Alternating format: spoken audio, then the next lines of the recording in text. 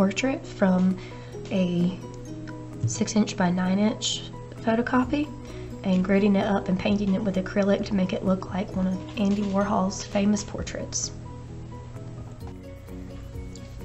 Today I'll be showing you how to grid your pop art portraits to do an enlarged drawing. Your paper is 6" by 9", so you need to take a ruler and mark off each inch.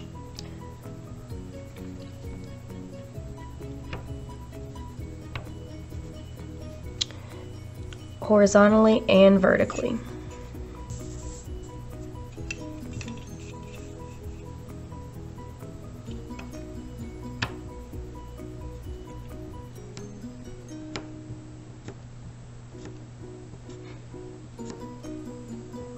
And you'll need to do it on not only the top, but the bottom and both sides, because you're going to be connecting those lines.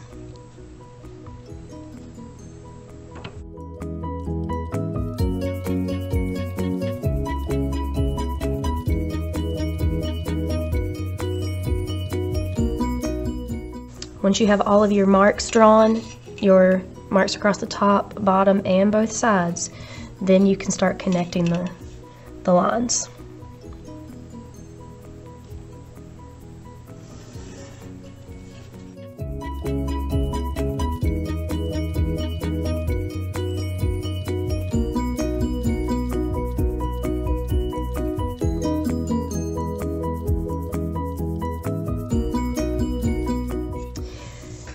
Now your photograph is gridded. Now we also have to grid your paper. You've got a 12 by 18 sheet of paper, and this is exactly twice the size of this. So what we'll do on this one, instead of doing 1" squares, we're going to mark every 2 inches. So this paper is 12 inches. So I'll mark at 2, 4, 6, 8, and 10 at the top. And also at the bottom.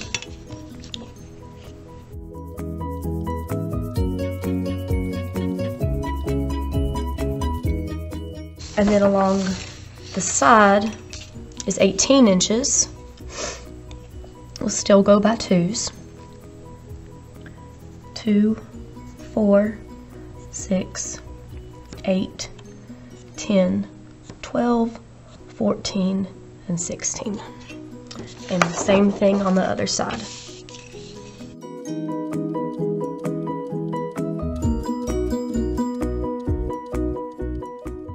And just like on your photograph, we're going to connect all of these lines.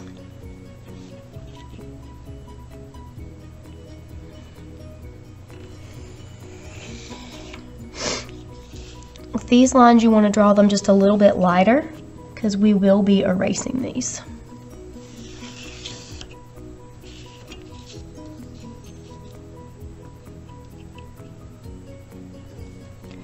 So don't push your pencil down on the paper, just drag it across.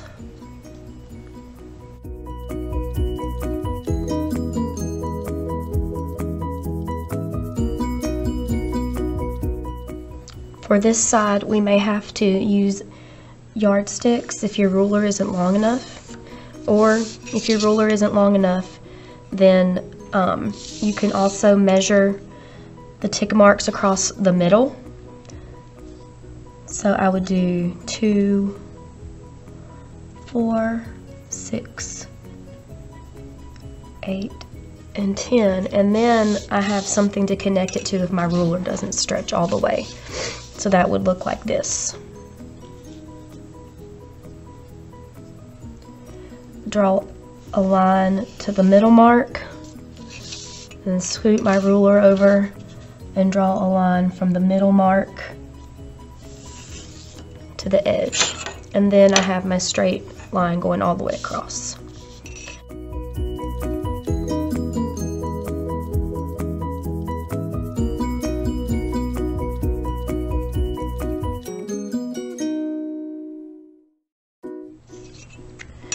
Now that I have my big grid drawn, I'm ready to start copying from my small picture to enlarge it.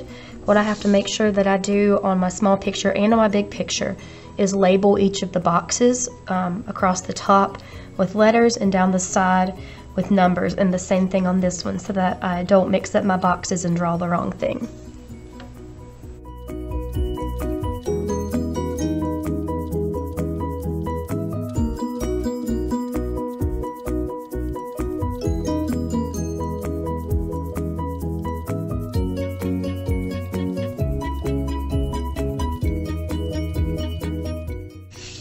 Now that my boxes are numbered, both grids are drawn, I can start drawing what is in each square. So I know that in A1 I don't have anything, I can check that one off. There's nothing in B1, so I can check that one off. When I get to C, there's something to draw. So I'm just focusing on that square. If it helps, you can even cover it up and just look at what you see there. And then if you see that the line of his head starts here. So I'm going to start that about right there. And then that line goes all the way up to about the middle of C1, about right there. So I need to draw a curved line up to here. What I'm going to focus on is drawing the outline of what I see and not coloring in the shapes. We're going to do that later with paint. And if it's not exactly the same, it is okay. We're working box by box. It'll all start to come together. So now what I see in C1 is now transferred to C1 on my big paper. I can check that one off. Then I move to the next one. It's a little mark here. Draw that over to D1. And then not quite, a little bit higher than halfway up, but not quite halfway over, starts that part of his hair. And then it goes a little downward there. And then about right here is where that mark goes in and then comes out to about right there. So it's almost just like I'm creating my own connect the dot, figuring out where the points are in this square and then finding them here and attaching them so that they can make the shape that I'm creating.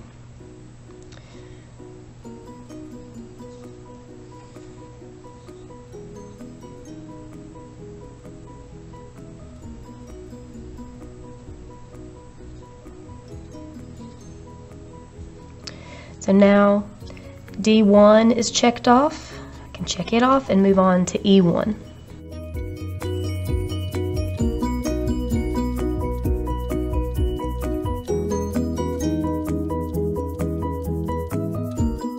I keep going until I've got everything checked off. Working square by square, not worrying about what it's all looking like. Just doing one square at a time. One square at a time is not that difficult if you just focus on it and don't look at the whole picture while you're working. One square at a time. A square like this that has a lot of lines, it is just his hair. So if I don't get it exactly right, it's still going to look like his hair. It's not going to really change much just because I don't get this exactly right. It matters more in here, in the face, the areas that you want to try to copy exactly. But for his hair, it's just a lot of light and dark spots, and as long as I get them close to where they're supposed to be, it's still going to look like his hair. I have everything drawn. I can go ahead and erase all of the grid lines. Then I'm done erasing. I'll make sure that I haven't erased any important parts of my drawing when I was erasing my grid. And then you are going to start with the lightest color. that you're going to pick 3 colors, a light, a medium, and a dark. And I've picked yellow as my light, green as my medium, and blue as my dark. So we're looking at the value of color. So yellow is definitely one of the lightest colors, blue is a darker one, purple, red, those are darker colors. So pick what colors you want to use, and then you'll start with your lightest color because it's the easiest to cover up if you mess up. So I actually have yellow and I've mixed a little white in it to make it even lighter. Feel free to mix colors together and make your own colors as well. Just be sure that you mix enough of that color, especially if you've got a large area to cover. I'm going to do all the white areas of my portrait in yellow.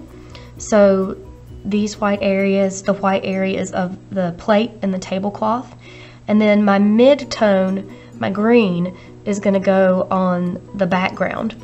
And that saves my darkest color for my black of my portrait. So we'll have 3 colors, the background being a different color than the entire portrait. So here we go.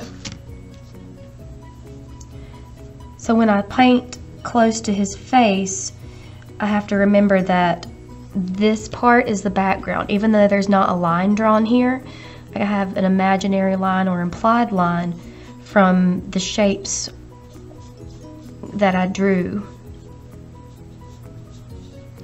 And if you go over the line a little bit here where it's supposed to be dark, it's okay because you can easily cover that up with your dark color. Make sure you're not leaving any globs of paint and you're smoothing that out.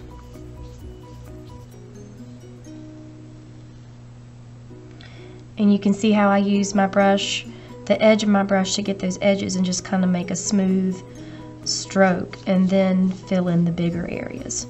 I have a variety of sizes of brushes. I'm starting with my big brush first, and then I'll go in and get to those kind of smaller details that are hard to get with this brush. Like in this area, in his teeth, that's going to be kind of hard for me to get with this big brush.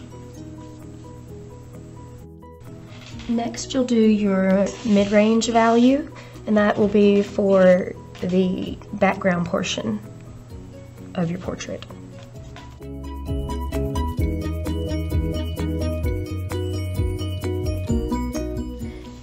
And you can be a little bit more playful with this background portion if you want to add other colors in there and mix it in. I just added some yellow. You can go back in after it's dry and add a pattern to the background or a design. And that can add a lot to your portrait. Make it more interesting.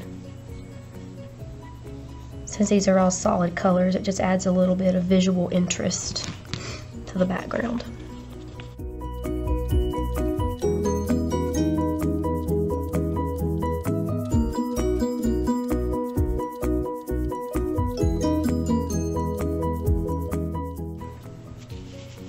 And then finally, the last part is to add your darkest value. So again, blue was my darkest value.